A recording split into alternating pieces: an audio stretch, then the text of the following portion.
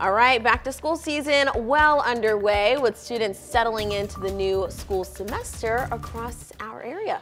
Yeah, and we've got all the students out this morning. Love the energy and all the cheering. Alex Fees is live this morning in St. Charles County at the Francis Howell School District with what we can expect this year. Good morning, Alex. Good to see you inside. Yes, Cindy and Michelle, thank you very much. Good to be here. Listen, Cindy and Michelle, listen, do you hear that? That is as quiet as this gymnasium has been in the last 90 minutes, I gotta tell you. They're gonna fire it up again. We got about 100 students here, representing probably a half dozen student groups here at Francis Howell Central High School this morning.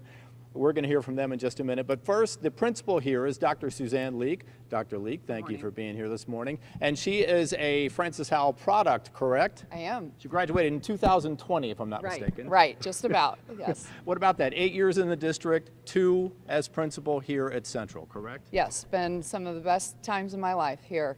We started last week, welcomed about 1,700 students in, and had a phenomenal start to the school year. And it was like the hottest week of your life. It was the hottest week of our life. We melted a bit. It slowed us down a bit in some regards, but we kept going, and we are going to continue strong this week.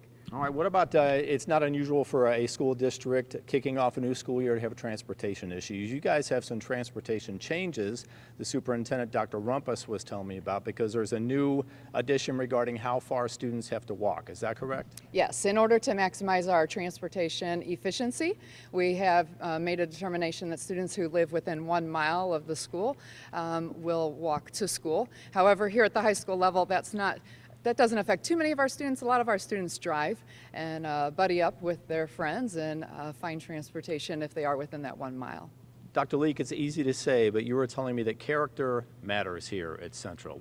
How is that true? Yeah, we really pride ourselves here at Howell Central on character and community building.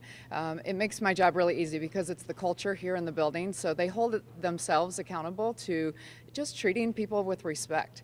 We are unique in the fact that we sit right in the heart of Cottleville, and so the community itself is somewhat built around the school, and we have lots of opportunities to show people how it is the most appropriate to treat people with respect and honor each other's dignity, and we just really pride ourselves on that here at Howell Central. All right, Dr. Leek, thank you very much. We've got to wrap this up because we want to share some of this attention with the students. We're going to fire it up here. We have the marching band, 131 members strong, under the direction of Nathan Griffin this morning.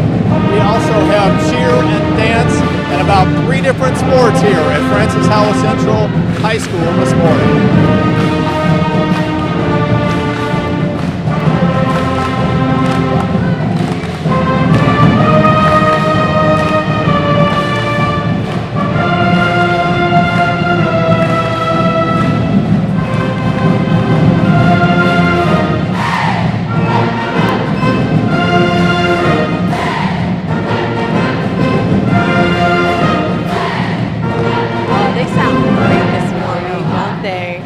All right, thank you, Alex, for that report.